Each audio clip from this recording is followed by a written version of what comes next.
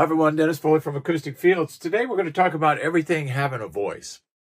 People are still having a difficult time understanding small room acoustics. So once again, I'm going to try to break it down into two main categories and then assign some audibility, I guess, if you will, to those. But small room acoustics, we have two main issues. I think if we just draw an outline, we're going to have pressure and reflections. Everything else can fall in those categories. So I think if we use this kind of dual paradigm, we'll be able to get a better understanding. It's difficult because we can't see sound, and I understand that, but you have to kind of make the leap that you can see it. And if you make that leap and try to visualize it, wave and ray energy, I think you'll have a better understanding, or at least a better chance of understanding. Pressure is low frequency. Reflections are mids and highs. So here under our outline, we can put low frequency here. We can put mids, highs here, right? Okay. Each has a sound or a voice. Low frequency pressure issues, you can hear them immediately. Maybe feel them is a better word.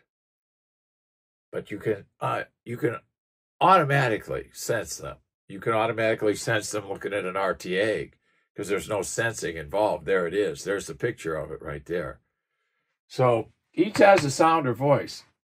And we know room modes, they can provide bass boom or they can eliminate octave bands completely. So very, very powerful distortions. The last thing we want is too much of something. And the last thing we want is not enough of something. So both of those extremes are not wanted. Reflections are mids and highs. Now, what is that all about? Well, that's reverb, right? Reverb is defined as how long a sound stays around in the room after it's been sung, spoken, or played.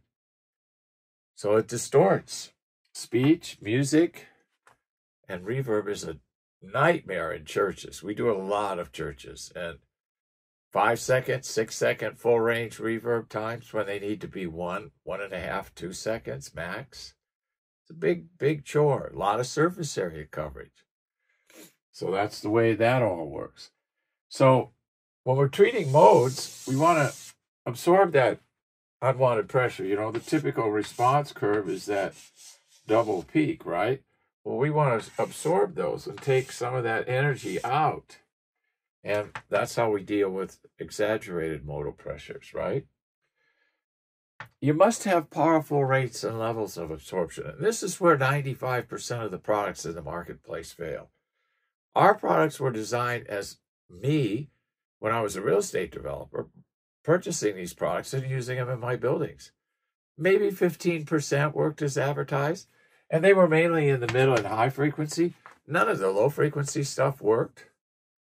And then, after further research, you understand that the materials used in the products can't absorb low frequency energy. So it's all a bunch of nonsense because they're claiming it does.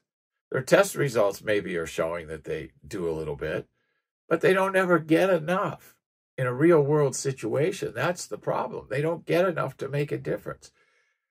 In small rooms, we have a limited amount of space, so we need a lot of horsepower in our products, and that's what we do. Look at the rates and levels on the ACADA here. You won't find a low-frequency absorber that does any better than that. That's a 230-pound unit. Can't throw it over your shoulder and carry it out of the room. It's not a tube, okay? It's a real low-frequency pressure technology with our carbon technology inside to increase the rate of absorption. Look at the rate. Look at the steep curve there. You can see it. Reflection management. We got to focus on that 125 to 500 hertz range because that is the frequency range of reverb. Same with middle and high frequencies. We got to get a lot at those, and we got to do it in a smooth fashion. Look at the foam graphic. You'll see there our performance. That took 8 years and $2 million to get. You won't find a better one. Trust me. That's a good curve, and that's the kind of curve. Look at the curve of the foam and the ACADA. Look at the two together. You see some similarities. linearity. That's what you need. Look at the foam graphic. Look at the two competitors. Why would you treat a problem with another problem? Huge dips at 250. Make any sense? Like 95% of the stuff out there. So just remember, pressure, reflections, those two that we have to work with. Everything else can be grouped. Every acoustical term you ever heard can be grouped into that outline. And remember, both pressure and reflections, they have voices. You have to listen for them. Hope this helps. Thank you. Thank you for watching this video, and if you liked it, please give us a thumbs up.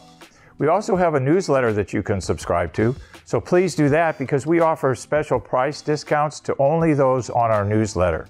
And then don't forget about our forum. We have started a forum on our own website where people ask questions, and I usually get a chance every couple of days to look at it.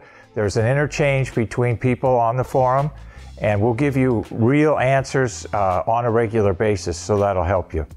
Thank you.